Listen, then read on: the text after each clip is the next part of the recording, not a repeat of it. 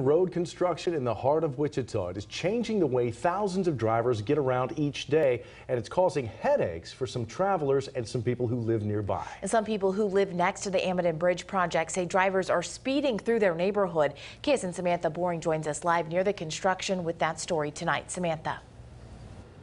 Emily, Jeff, the neighborhood just east of the bridge is seeing more traffic. Some neighbors tell me that they are happy the bridge is being updated, but others are not excited about the increase in traffic. Some even calling it out of control.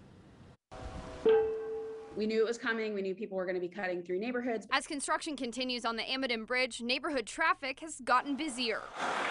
Ron Gross, who lives near the bridge, says the speeding by his house always concerned him. Now notice that not only is the speed still an issue, but now there's more traffic. The city is aware of the issues. Before the project even started, city engineers track traffic in the area.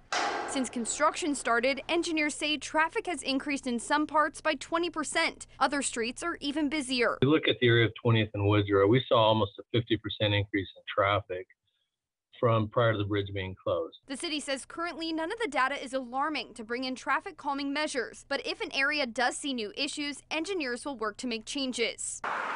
Meanwhile, Wichita police put up traffic trailers and are enforcing the speed limit. There are some speeders. You'll see a few people in some areas going 60 miles an hour, unfortunately, but that happens all the time. That was going on before the bridge was closed. The busiest areas are mostly congested during the mornings and late afternoons. Gross says he avoids the intersection near Woodrow and 21st Street during that time. There's a big, huge bottleneck of traffic almost every day. The city says it understands the neighbors' concerns, but says there's not much else it can do to keep drivers away. I reached out to the Wichita Police Department to get their take on the traffic safety in the area. Nobody was available to talk with us today. The bridge should be open to drivers December of next year, and it will be fully finished in spring 2024. Here for you in Wichita, Samantha Boring, KSN News 3.